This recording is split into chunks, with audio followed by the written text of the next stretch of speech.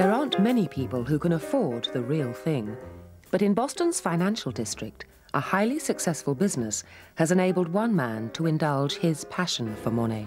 About 24 times expected earnings, and although some of the small cap stocks have been hit, there's some really good values left.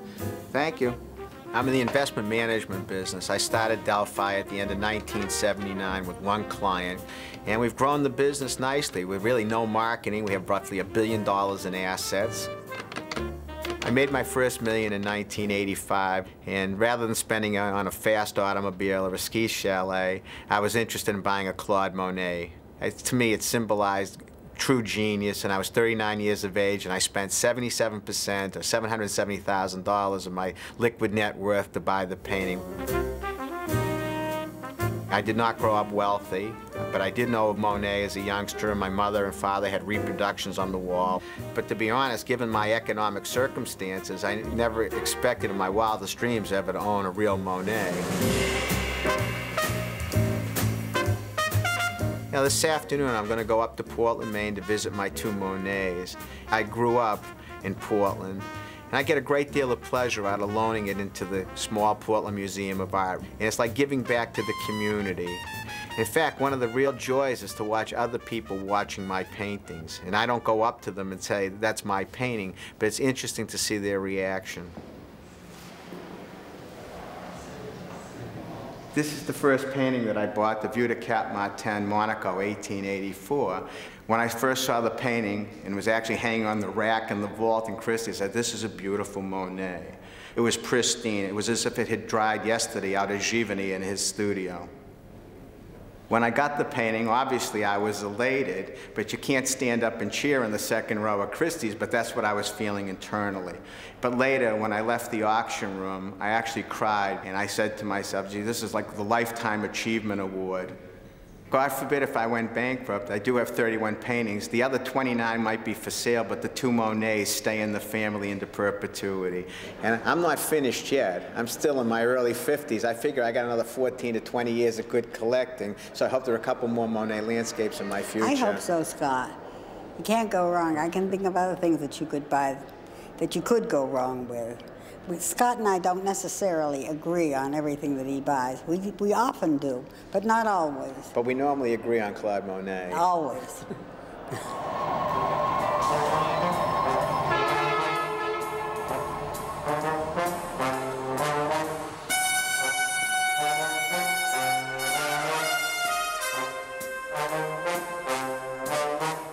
It's auction week in New York, and Scott is hoping to add another Monet to his collection. One of the things I always do is I examine the condition of the painting to see if it's been restored. And if there were a major area of restoration, obviously that would be a deal breaker, because you want to buy an original Monet, not an original restoration. So let's have a look with the ultraviolet light. And I find that central area pretty good, isn't it? There's hardly anything. Only a couple touches of in-painting on the That's center. right. Those little black spots there are more recent paint, probably restorers touching in. Well, I think that's it. I think that's pretty good news. I think it's a lovely picture and great state. I agree with you. I think it's in beautiful condition. And the interesting thing is it used to belong to Frank Sinatra, which is, I think, a fascinating little extra dimension to it.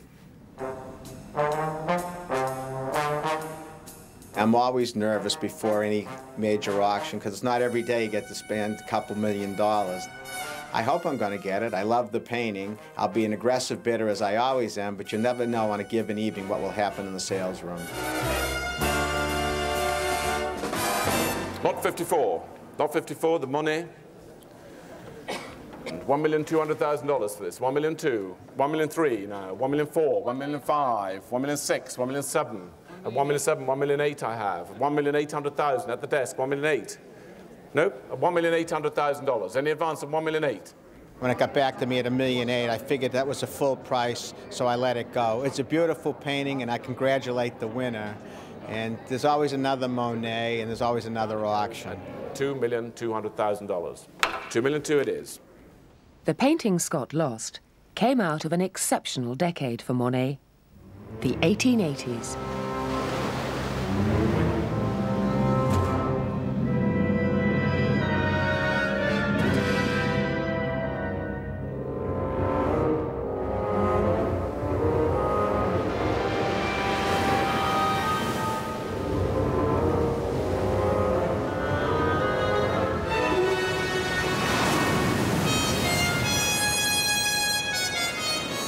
went all over France, painting a whole range of different sorts of landscapes. But he was also trying to paint the extremes of weather. He was trying to paint stormy seas. He was trying to paint the rain, trying to make himself feel he could conquer nature in some sort of way and get it all down on canvas, even when it was incredibly difficult.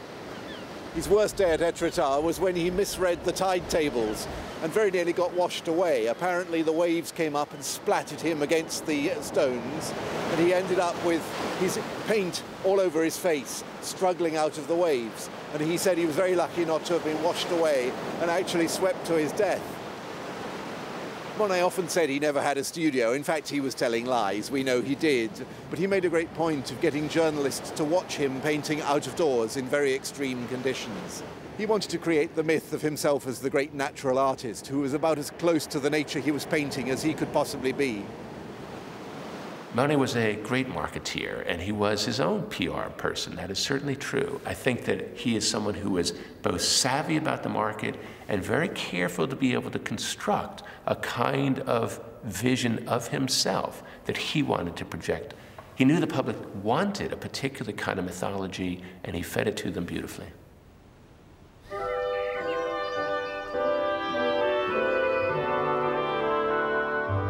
While he was on his painting expeditions, Monet yearned to be back in the new home he'd found in the village of Giverny.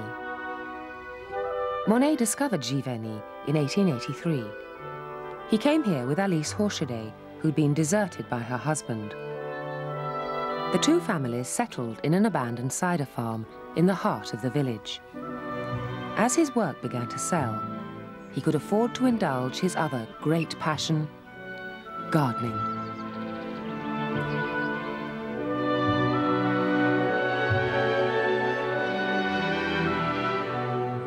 Monet said that if he had not been a painter, he would have been a botanist, and that it was in fact flowers that led him to becoming an artist.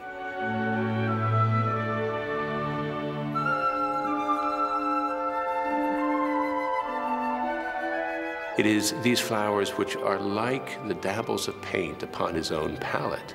And it was ultimately a place that he makes into a kind of Eden, where nature itself is going to be controlled by the human. Formerly, of course, allowing it to have its own drama, he now can be the conductor of that symphony.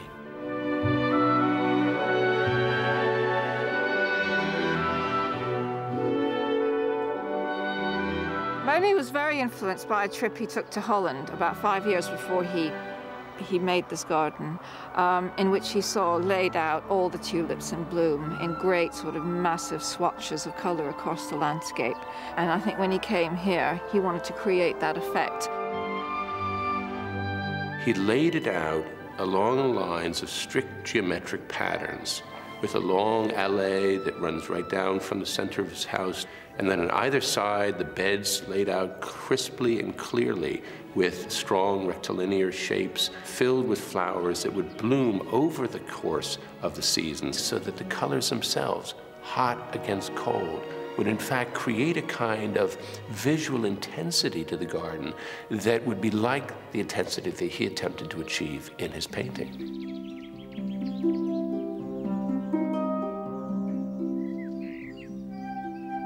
While his garden grew, the surrounding Giverny countryside inspired Monet's next project. Working on several canvases at once, he attempted to capture the changing envelope of light around the subject.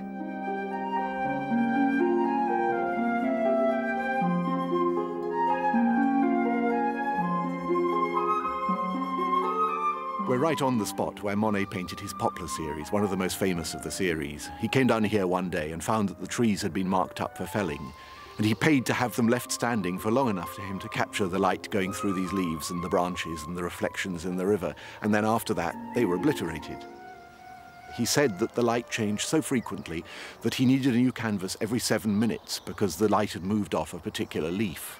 Of course, this all made life, in fact, completely impossible, and we know that towards the end he had 20, 30 canvases sometimes heaped around him, and he used to scrummage around among this pile in order to find one that matched the effect that he was actually seeing in front of him, and by the time he got it on the easel, the effect had gone. So it was a real struggle to keep up with nature. One day he got so frustrated that he just threw all his equipment, canvas, easel, the whole lot, into the river, went off back home, and then thought, oh God, you know, and came back, fished it all out again, started all over again. And at times he really wanted to give up the whole business of painting. He said it was just a crazy, mad thing to do. He was very tough. He was known as somebody very difficult. The tradition is that when Monet was furious about a certain number of what he had made, he asked ritually, I can say, to the gardeners to take these paintings that he didn't like and to burn them. A big fire in the garden, you know. This was the only way to burn them. Monet and Elise married in 1892. The life of their household revolved around a routine of monastic strictness. He's a man who gets up very early for his work, 4:30 according to the season. And the first thing he does is just to look at the sky. He's a kind of peasant, you know. He needs the beautiful weather. He needs the light for his work. So he would be very, very ill-tempered if the weather were bad and won't paint. Some days he would feel so desperate and so distressed and so depressed that he would go back to bed and stay, and nobody would approach him. And also the next day he would recover and be all right, excellent mood, singing very nice little songs, and he would apologize and saying, you know me, and I feel so sorry. This is Monet's studio. This is the first studio he had, and he had 3 studios. If he couldn't go outside because of the light, he was finishing inside his work. And he didn't want to be disturbed. He hated to be disturbed. And if people were coming without any appointment, he would really not receive them. Meal times were extremely strict in this house, like in a monastery. 11:30 for lunch, 7 o'clock sharp for dinner. And nobody would have been allowed to any delay.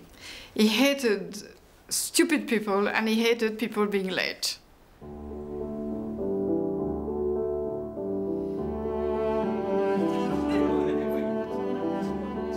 Food, drink, good company, hospitality was absolutely basic to Monet. And he loved to have friends round to dinner who came and had an impeccable meal served by a range of servants, cooked by a range of cooks.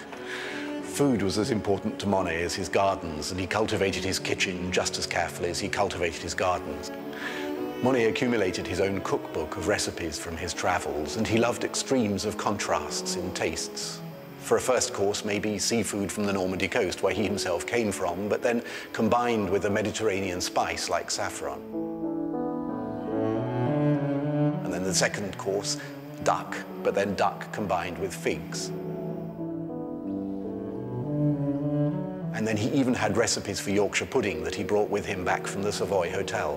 He was fascinated by varieties and extremes of taste, just like he was of varieties and extremes of visual experience, all presented in a way that kept up this image of a person who lived life to the highest standards in terms of all the pleasures of life.